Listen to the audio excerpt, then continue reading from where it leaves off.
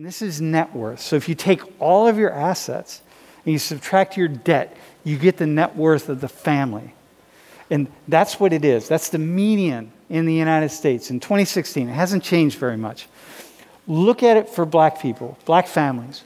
Look at it for Hispanic families, and look at it for Native American families. My experience with people, whether they're rich people, wealthier people, right, or poorer people, is people are pretty much the same.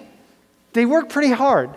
They make some good choices, they make some bad choices, but you know what you just saw right here, this is a little bit different because these are three people from the lower class who are in college. So clearly you got here because you're more used to making some good choices, right? A lot of people that make worse choices, they're not in college, they're not sitting here. But this is what we see. What we do in the United States is we take that and we blame it on people like Virginia and Lexi. There's something wrong with you. And again, I'm only looking at black families here. There's something wrong with you. What's wrong with you? And we're looking at all families. We're not looking at just one. There was something like all the families of black people. There's something wrong with you. There's something you're doing. There's something you haven't lived up to. There's something they've done, the white people have done, that you haven't been able to do and you haven't done. And what is it? That's what we do. So the problem is you. And then it doesn't matter that they're here making good choices, trying to figure out how to manage the system, not being tripped up by things that don't bother them, doing the same damn thing that everybody else is doing, but we have that. And what is that? What explains that? There's something that you hear all the time from black and brown people. Like, we never had equal chances. You got it. We didn't have equal chances. Virginia and Logan and Emily can spin their wheels as hard as they want. And they're probably not going to end up there. They're just going to end up here, just a little bit this way. Black people, Hispanic people, Native American people are never, ever, ever going to be able to catch up. They can't catch up.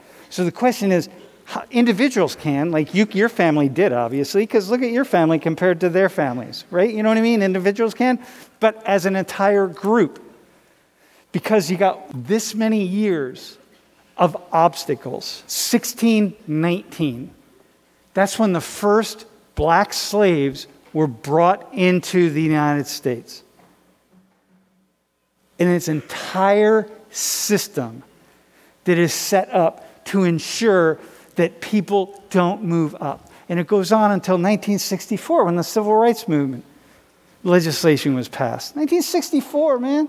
I'm 4 years old. Those signs right there, no dogs, no Negroes, no Mexicans. For white people only, Negroes stay out, we serve whites, no Spanish, no Mexicans, no dogs, no Negroes. It's over, that's about 350 years of obstacles. And so what I hear from black people all the time is like, look, treat us. There's no difference between Virginia and Logan and Emily. It's all the same. They're all three doing the same things. And there's no difference between Lexi and Bella and Jack in terms of how they're moving through the system. They're all doing the same thing. And if all black people, I'm going to just stick with black people, just keep doing the same thing that everybody else who is like them does, they're still not going to catch up. Because you can't catch up. Some people can catch up, but you can't catch up because you have such a head start. Dude, just like Jack has such a head start on Emily. He has such a head start, man. Just like Bella has such a head start on Logan. Like, we don't expect Logan and Emily to catch up. Then why do we expect black people, Hispanic people, and Native American people to catch up? We have a system that gets reproduced. And so white people are spinning and spinning and spinning in their wheels to ensure that they take all this white wealth and make more white wealth And black people are doing the same thing. They're spinning and spinning and spinning on their wheels. And just like the three of you are working really, really hard to try to get up here to maybe like double their wealth. But even if they double their wealth, white people will have doubled their wealth. And you're still behind from black people and brown people. It's like, look, we're willing to work hard. We work hard. We make good choices. We're going to do the best we can with what's at our disposal. We're going to do all this kind of stuff. And there have been these obstacles. Because what white people do too often is say, well, why don't you have more money? Why don't you have more? Why aren't you more like us? Why? Why didn't you do it? Why can't you do it? Why is this graph like this? And the only explanation that white people can come up with, not everybody, but people come up with, is that well, you must have done something wrong. And what I'm saying here is like, no. People are doing the same thing. But we have 350 years of obstacles. Obstacles, man. So many obstacles. But not every white person. You know what I mean? Like, here's two white people right here whose families and their legacy, they're not on top. They're not privileged. Yeah, you got white skin and that gives you a certain amount of privilege, but you're not privileged. I don't really hear Virginia and Lexi. White people will often say, why are black people complaining all the time? Right? People are complaining. Just work harder. Do whatever you got to do, but stop complaining. Are we right? You hear white people say that? Where you live, for sure, they say that. Yeah? You guys hear that?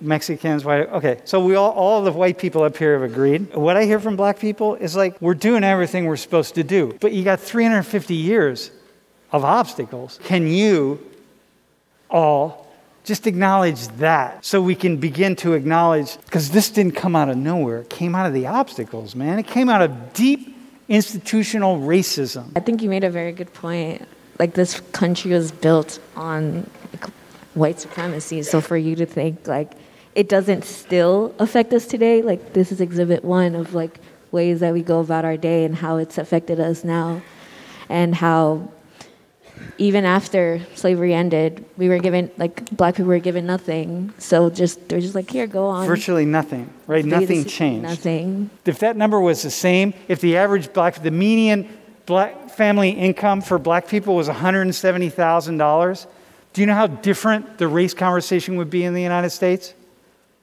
So, like, why don't we look at these two and say, like, oh, you should be able to be down there. Why do we look at anybody else and say, like, you should be able to be where? Stop complaining. This is the biggest obstacle to race relations in the United States, is that we don't see the causality behind these numbers right here. Why are those people complaining? Maybe they're not complaining. Maybe what it is saying, you cannot, it's just ignorant and dumb to not look at 350 years of obstacles to get us to this. And so what I hear black and brown people doing all the time is trying to talk to white people. This is why we have all these programs about race and diversity and one thing after another. Because I'm hearing all the time people just saying, can you just put your attention to this? Can you just acknowledge that? Just acknowledge it. So all people, myself included, for this particular class of people, Jack and Bella, have this certain amount of white privilege, man, because whiteness still has it, right? And Logan and Emily have a certain amount of white privilege from down here. It's okay.